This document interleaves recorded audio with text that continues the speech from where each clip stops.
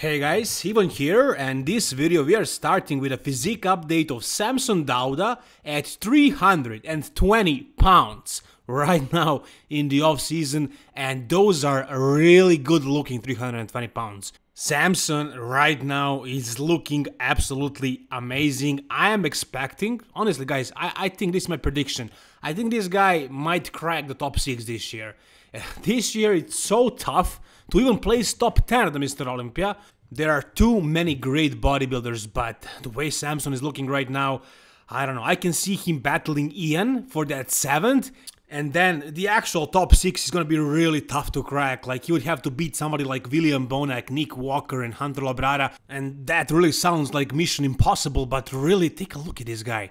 I mean, he has amazing shape, beautiful flow, beautiful lines, crazy symmetry, a complete physique. And last year, he figured out conditioning pretty much. If he comes even leaner, if he comes with his glutes peeled, and also his back a little bit improved, and just overall bigger, if he fills out his frame more, which I think he is doing. Look at him, he's massive right now, 320 guys, at 5'11". This is big, this is one big bodybuilder, and yeah, his weaknesses are, his glutes are never really shredded, that's something he needs to fix, and his back could be better, could be bigger, but if he fixes these two things, guys, he's going to be, I don't want to say unstoppable, but he is going to be really good. If he improves those just a little, I can see him in top 6, top 7. If he improves those completely, if he comes with great back and great looking glutes, he can be top 3 even. Look at this most muscular too, he looks really good in this most muscular, he looks massive, round, he looks insane really at this point.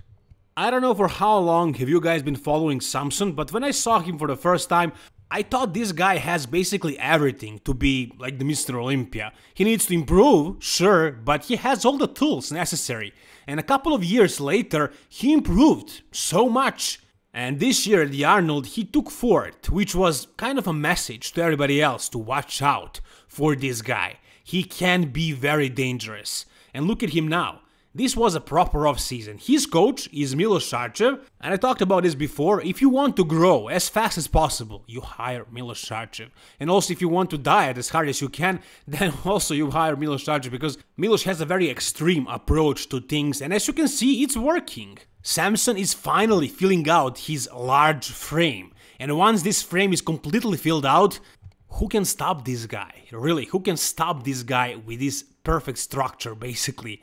As you can see, though his back is his weakness, it's definitely the weakest body part of his, but I'm sure some of this gained weight is back muscle. I'm sure some of that weight is actually back tissue. I'm sure his back is gonna look better on stage. How much better is gonna be better enough to beat some of these guys? I don't really see him beating William Bonac and Hunter and Nick, but 7th place, you know, seems pretty reasonable for a guy that looks like this right now. Here's what it looked like in the lineup at the Arnold Classic this year, 2022. So all of these guys except for Justin were able to beat him. Now, as far as Steve Kuklo, I think you can make an argument that Samson could have beaten him, but you know, Steve Kuklo is really a big name, he has been doing this for a long time. He was also 6th at the Mr. Olympia at one point, so maybe they gave it to him because of his name, but you know, as far as William Bonac and Brandon Curry, I don't think he could have beaten these two guys, not yet, especially not Bonac. Yeah, I know what I said, I think Bonac was far better than Brandon at this show. Anyways, here is the problem of Samson Dauda. The problem starts when he turns around. When he turns his back towards the judges, you can see his weaknesses, and they are underdeveloped back and under-conditioned glutes. So as you can see, this photo on the left, this was 2018, so his back was really poor back then, and also his glutes were really fat. But now, 2021, he improved significantly. His glutes are looking a little bit sharper, and his back is definitely looking much bigger, but his legs from the front, everything from the front is more conditioned than his glutes. He's definitely holding the most amount of fat in those glutes, and his back, even though it's improved, it looks good. His physique kind of reminds me of Flex Wheeler, I gotta add that too. Even though his back is good now, it's better, everything else is just bigger, so that's a weakness.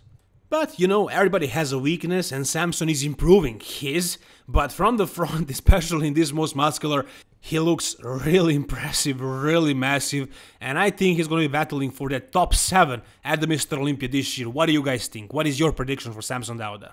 If you guys were in a search for a good multivitamin, multi-mineral complex, search no more. I got a thing just for you, Vintage Base.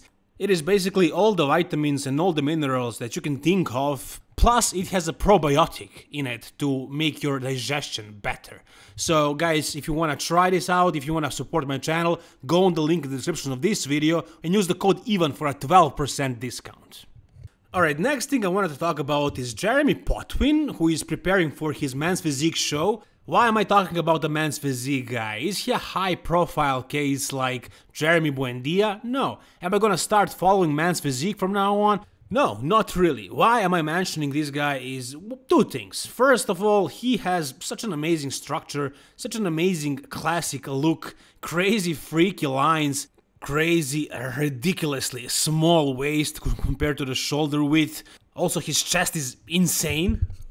His chest is absolutely insane. It's cartoonish. And the other reason why I'm gonna talk about this guy is because he failed to fulfill his promise. He announced transitioning to classic physique. Several bodybuilding YouTube channels and news outlets talk about this. I talked about this. I was excited about seeing him finally in those classic trunks, but he didn't do it for whatever reason. So as you can see in this photo right here, this was November last year. He says, I have a long way to go for classic, but we'll get there. The work is non-stop, and he talks about how small his legs get when he gets shredded. And of course, it's normal, it happens. Your weakest body part, when you grow it a little, and you start dieting aggressively, that's the first body part that will disappear. It's normal. This was him when he first started his transformation. I don't know if he was even training legs here, maybe a little bit here and there, but not seriously. His calves are especially small, but his quads look like they can be built.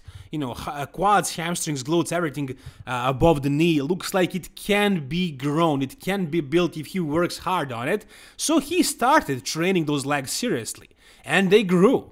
A few months later, they were basically doubled in size. He grew them so much. And then he decided to compete in Men's Physique again.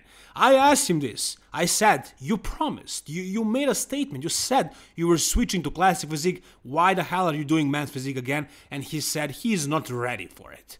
But of course he wasn't ready. I mean, he grew his legs, but of course they would go away because he built them in such a short time.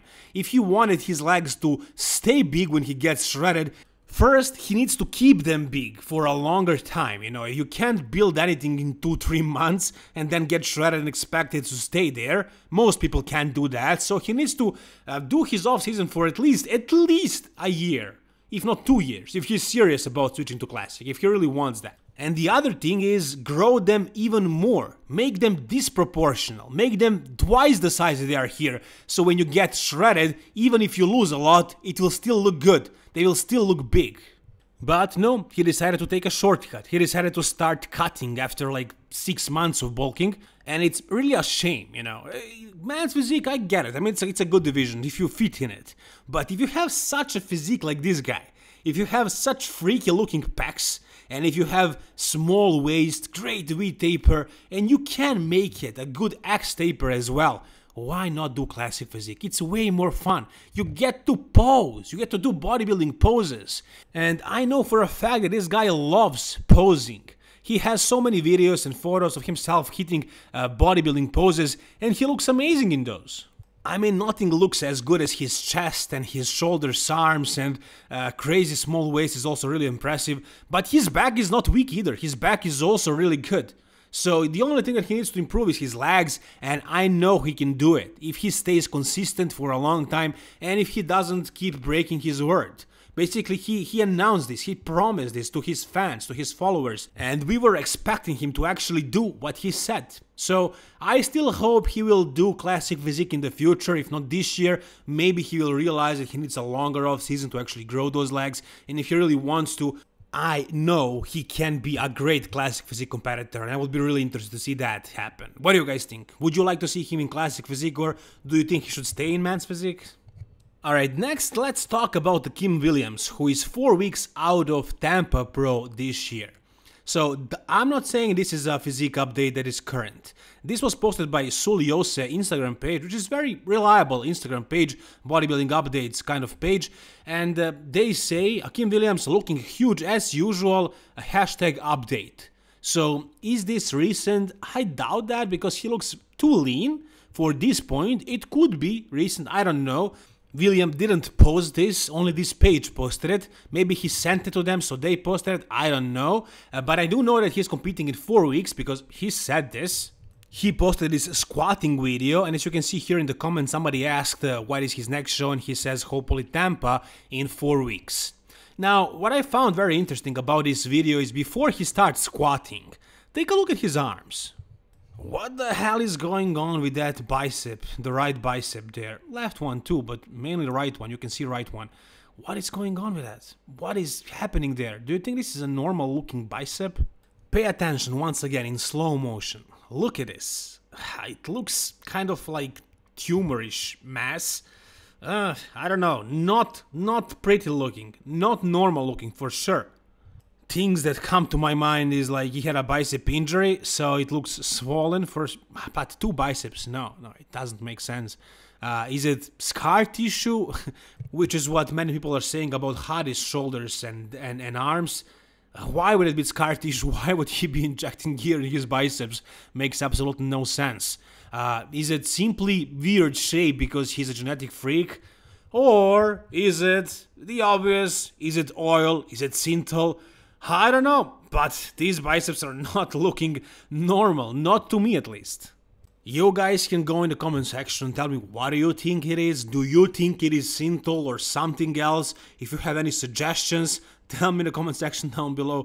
But me personally, I'll just be honest. I know I'll get a lot of hate for this, but I'll be blunt and I'll say I think this is some kind of site enhancement oil. Suspicious for sure. Alright, next we gotta talk about William Bonac. So this guy made a comeback this year basically at the Arnold. Everybody pretty much signed him off last year. I mean, he was 6th, but he didn't look very good. At the Arnold, you guys know my take. I think he looked the best. I think he looked better than Brandon. And if he comes even improved, which is a possibility, at a Mr. Olympia, he has a chance at the title. He did beat Big Ramy before, I think a couple of times, actually. He won the Arnold Classic 2 times, in my opinion 3 times, and he was runner-up at the Mr. Olympia, so don't sign this guy off, not just yet. Now, as far as his arms, I know what you're thinking. I'm not gonna say that I think this is oil. It could be, it probably is a little bit of it at least, but that's besides the point. I mean, he looks good. Whatever he did, he made his arms look freaky, but they don't really look weird and soft. They look impressive, they look freaky, they don't really look natural, but they don't look bad. Like, you can still see vascularity, you can see striation, it looks good, you know. And at 22.5 weeks out of Mr. Olympia, as he says he's still in the off-season mode, he looks freaking good. He looks round, he looks hard. But, you know, more importantly, the most important thing about William Bonac at this point is he looks big. He looks really big and full, which was kind of an issue last year. We all know he always comes conditioned. He was never soft. He's always shredded, basically. It's only about how full and round and massive can he really be. And also, probably the most important thing at this point is, did he fix his gyno? He had a little bit of gyno at this year's Arnold Classic, and the judges after the show said that that's why he lost. That's why he didn't beat Brandon Curry, which I think is complete nonsense. Yeah, sure, he had a little bit of gyno, but I don't think that was the reason. I think it was politics, honestly. I mean, yeah, it was visible. You could have seen it, but we saw this before. Bodybuilders placed ahead of other bodybuilders even with the gyno. A little bit of gyno. It wasn't crazy gyno. But just in case, so they can't say the same thing next year, or actually this year at the Mr. Olympia, he should fix that. I hope he did that. I don't know if he talked about it, but he said in a post after the Arnold Classic that he's going to fix his gyno, and that he's going to, actually he said gyno, and that he's going to come better at the Mr. Olympia, and if he does that, I think he actually has a legit chance at winning the Mr. Olympia title. I think, correct me if I'm wrong and if you think otherwise, but I think Bonac at his best beats both Nick Walker and Hunter Labrada, at least last year's editions of these two guys. Bonac at his best versus Brandon and Ramy at their best, and Hadi too, I don't know about that. Probably not. The other guys have probably better structure, maybe he can battle Hadi, but as far as beating Brandon and Ramy at their best, probably no. We have to wait and see how much Nick and Hunter improved at the Mr. Olympia, but the way the things are looking, I think Bonac is gonna be in that top 3, top 4 this year. What do you guys think? Whatever you think, tell me in the comment section down below. Like this video if you enjoyed it, guys, and for more videos like this, subscribe to my channel. Thank you so much, guys, for watching. All the best and bye-bye.